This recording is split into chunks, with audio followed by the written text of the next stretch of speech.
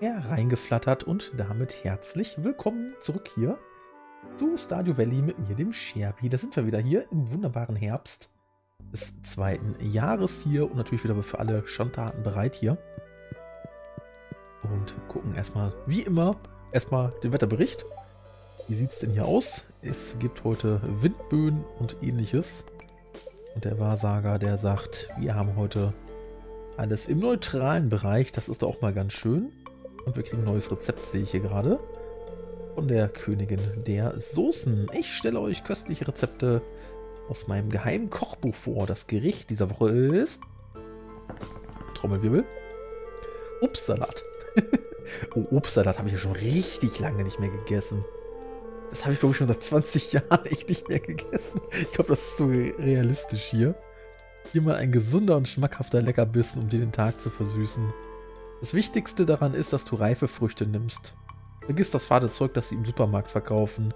Ich rede von frisch geernteten, saftigen, geschmacklich vorzüglichen Früchten. Okay, sieh genau zu. Rödel, rödel, rödel, tata, wir haben Obstsalat erfunden. Und heute ist nichts Besonderes. Oh, was machst du denn hier? Guten Morgen. So, was hat der Gast denn hier? Guten Morgen. Ah, was für ein schöner Tag, oder? Ja, relativ. Als Kneipenbesitzer höre ich von allem, was in der Stadt vor sich geht. Ich erinnere mich, als du damals hierher gezogen bist. Jeder war sich ein wenig unsicher, was ihn erwartet. Ein Fremder aus der Stadt, eine unbekannte Persönlichkeit. Eine Sekunde. Rühre. Was macht er da? Sorry, ich muss diesen Topf alle 5 Minuten umrühren. Okay. Der läuft jetzt also ernsthaft mit so einem Topf durch das Dorf und rührt ihn alle 5 Minuten um. Okay, interessant. Wie auch immer, was habe ich gesagt? Ach ja, weißt du, es ist wie wenn man eine Soße macht. Wenn du ein neues Gewürz hinzufügst, kannst du alles ruinieren. Oh, der Topf brennt. Rühre. Okay. Aber andererseits gibt es immer die Chance, dass du etwas Neues und Köstliches kreierst. Richtig. Haha.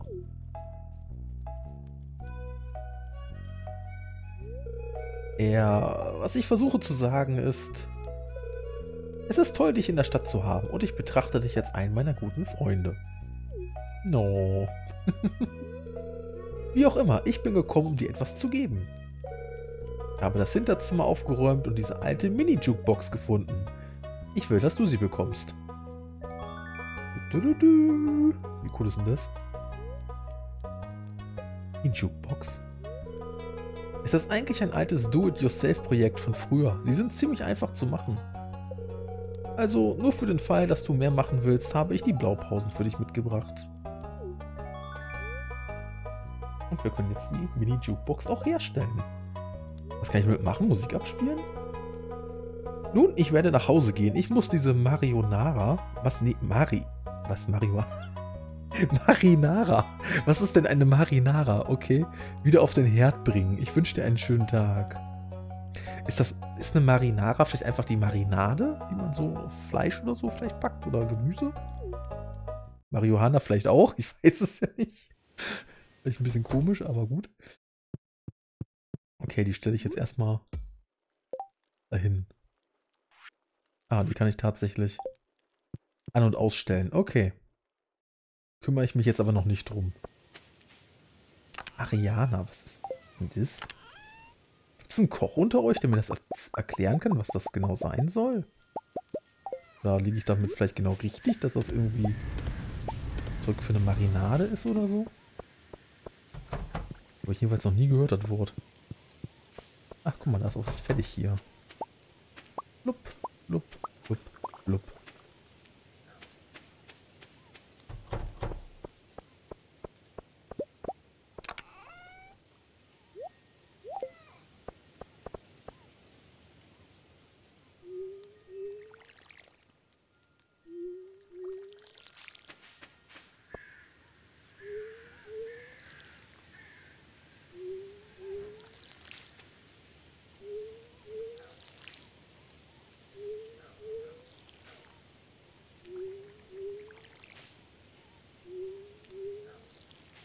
So, mal gucken, was das Blumenfeld dann nachher noch so macht. Und wie ich sehe, ist der Mais erstmal fertig.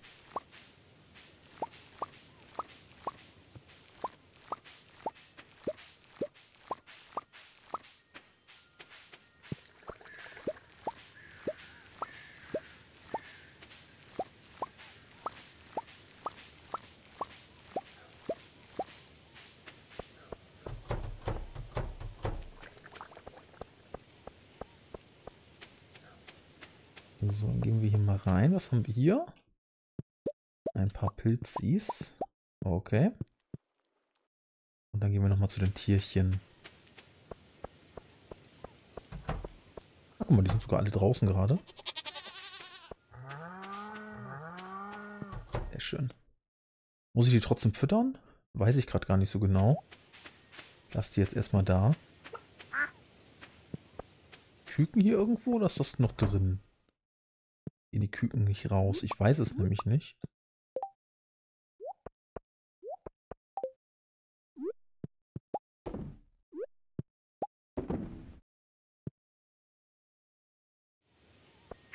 Ah, da ist das Küken. Oh nee, Quatsch, das ist das andere Huhn.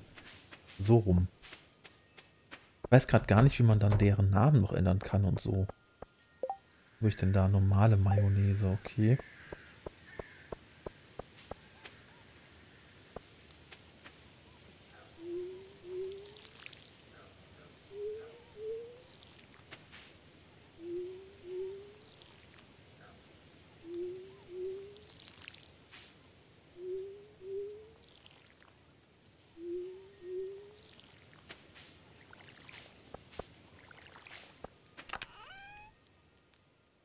So, die Pilze noch rein. Kommt das drin? Das kommt in die grüne. Oder auch nicht. Nämlich hier hinein.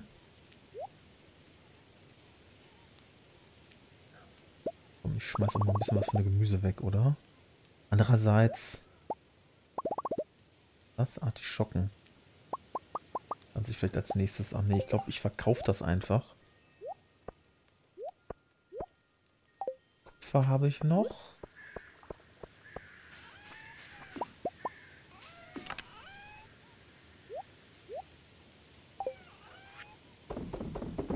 So. Dann sind wir auf dem Hof fertig. Dann könnte ich eigentlich nochmal versuchen, Steine zu besorgen, oder? Aber ich würde jetzt einfach in die Mine gehen und einfach Steine kloppen.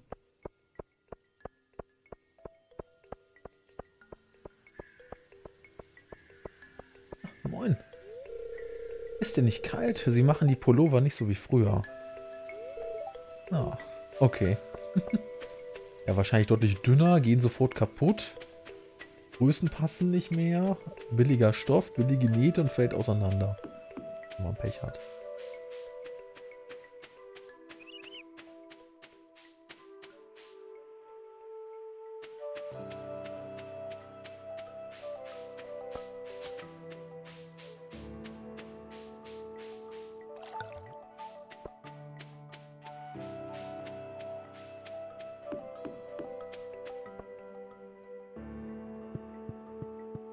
So, dann gehen wir mal runter.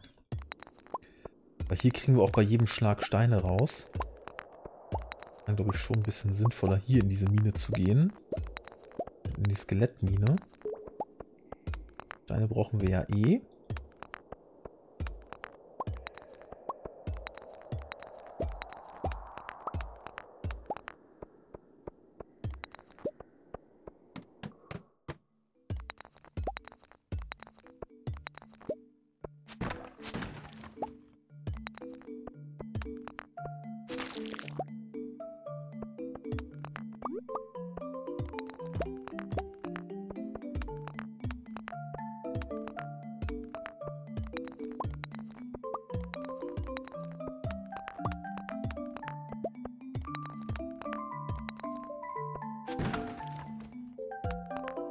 Außerdem haben wir noch vielleicht noch ein paar Bücher, die wir dabei töten können. Die kriegen wir nachher dann bei der Abenteurergilde noch was.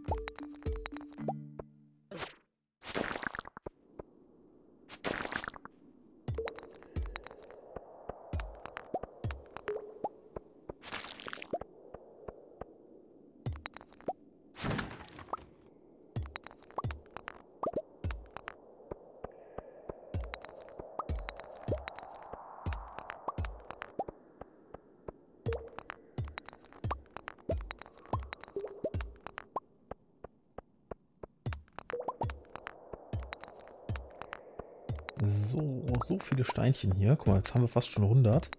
Dann können wir nämlich nachher auch einfach 25 Treppenstufen bauen. Dafür brauchen wir aber auch ordentlich Steine tatsächlich. Dann können wir da tatsächlich in dieser einen Skelettmine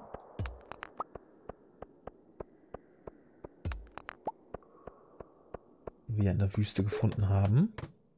Da können wir dann ganz einfach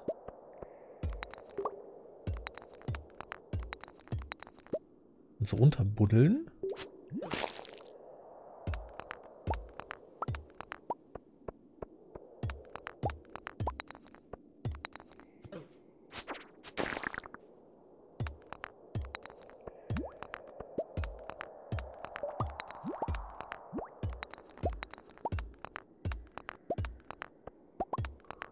Dann hoffe ich mal, dass wir dann Mr.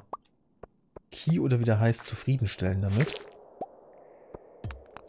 Ah, die ist halt echt schon ganz schön heftig, ne? Also, Gegner, die da drin sind, da sind wir echt ein paar Mal ja auch fast gestorben, ne? Also,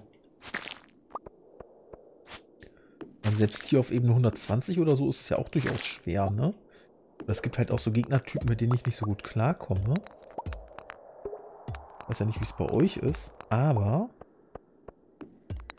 ich fand die schon ziemlich heftig. 44 Energie haben wir noch.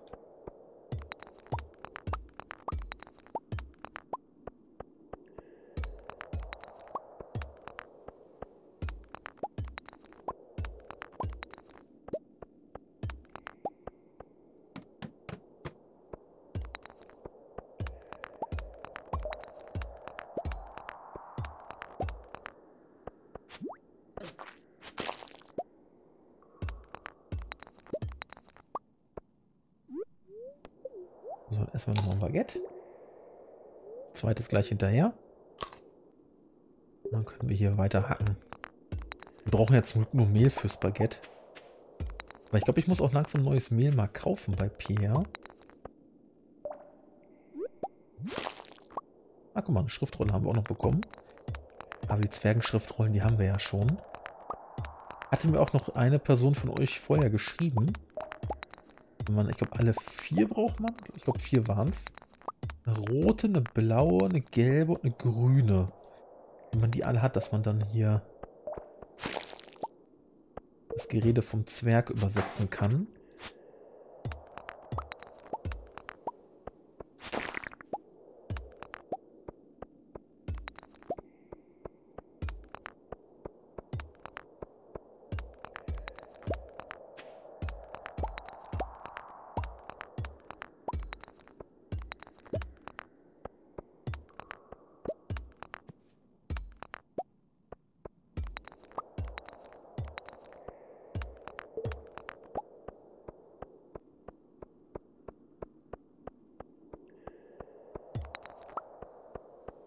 So, wo geht's denn hier runter? Ach, wir haben da schon eine Leiter. Ja, kein Wunder, dass ich hier gerade so lange erstmal keine andere Leiter finde, wenn wir da unten schon eine haben. Haben wir nicht immer 2 Stück vorne. Guck mal, hier ist so ein großer Steinbrocken, das ist auch nicht schlecht. Ich brauche ordentlich Steine davon.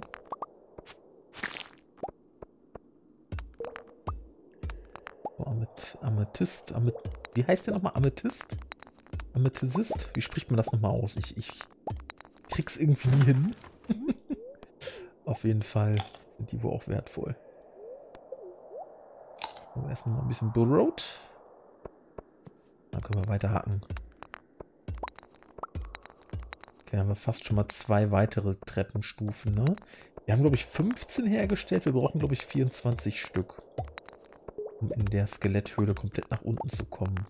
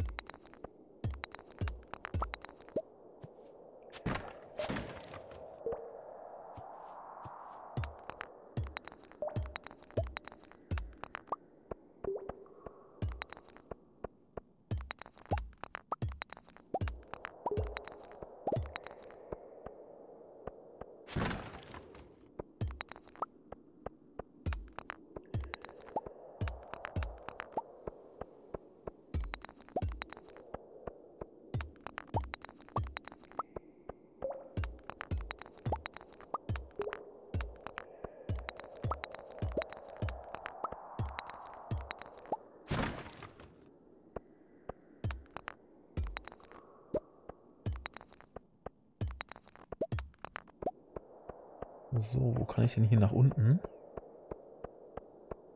Ein Stockwerk gehe ich jetzt noch runter. Pack hier ein bisschen was weg. Ich glaube, danach höre ich dann auch auf. Wir haben auch mehr als genug hier, glaube ich. Die Energie haben wir ja nicht mehr. Das eine Baguette essen wir auch noch. Aber die Hälfte gefuttert. Wir ordentlich Steine einsammeln.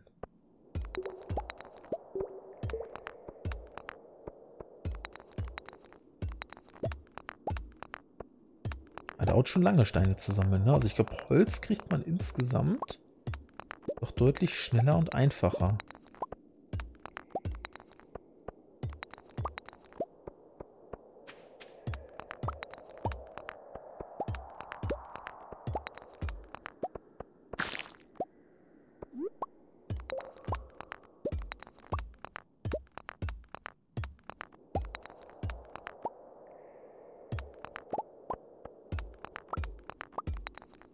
So, 17, 15.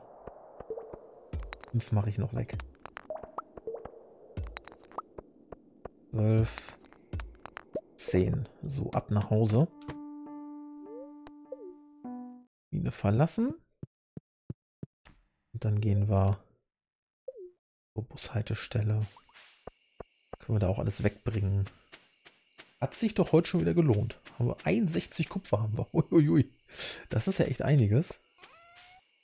61 Kupfer. Okay. Nehmen wir mal alles an. Kisten und Geoden kommen hier hinein.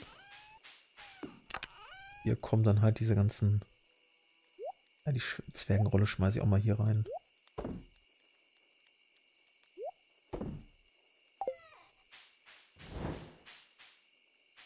Haben wir noch andere Steinchen? Nehmen wir mal das. So.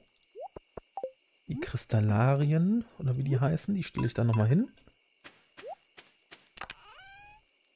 Und Seetang war hier hinten. Immer so viele Kisten, ne? Ich sollte das, glaube ich, alles nochmal ein bisschen anders umsortieren, dass es vielleicht einfacher wird. Ich muss schon sagen, das ist doch zum Teil sehr viel rumgelaufen, ne? Nee, Kupfer und so haben wir noch.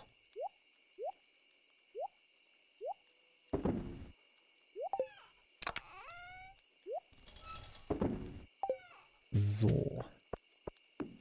Ab in die Küche. Habe ich hier noch Teig für Baguette. Okay, nicht ganz. Wir haben jetzt 9 Baguettes, aber gut, das reicht erstmal. Die Box lasse ich da erstmal stehen und dann gehen wir nochmal schön schlafen. Ein bisschen Geld haben wir bekommen. Okay, die Mayonnaise hat einiges gebracht.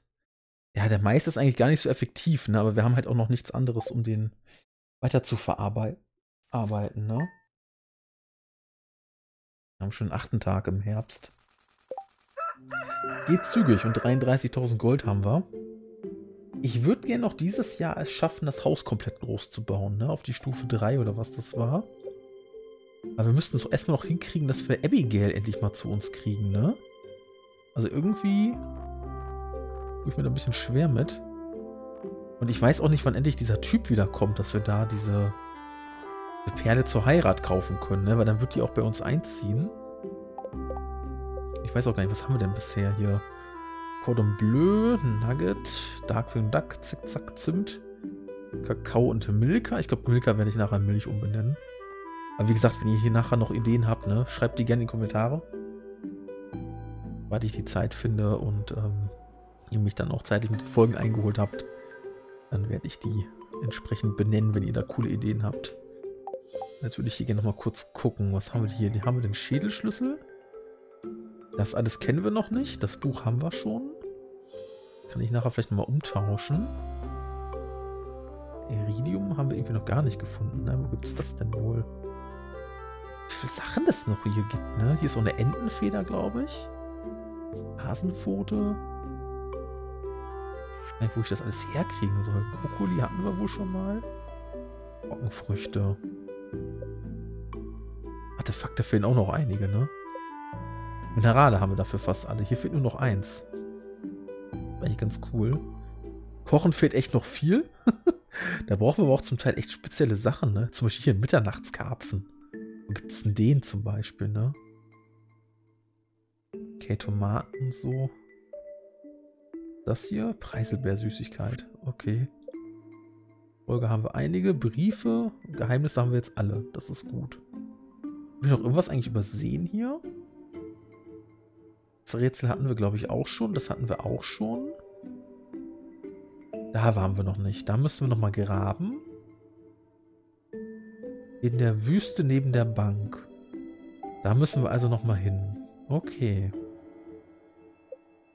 Wissen wir Bescheid. Und was sind wir offiziell? Viehzüchter. Stufe 1 in der Schädeldings ist das, glaube ich, hier, ne? Okay. Gut, wissen wir Bescheid. Jo, dann würde ich sagen, bis zum nächsten Mal. Schön, dass ihr dabei wart.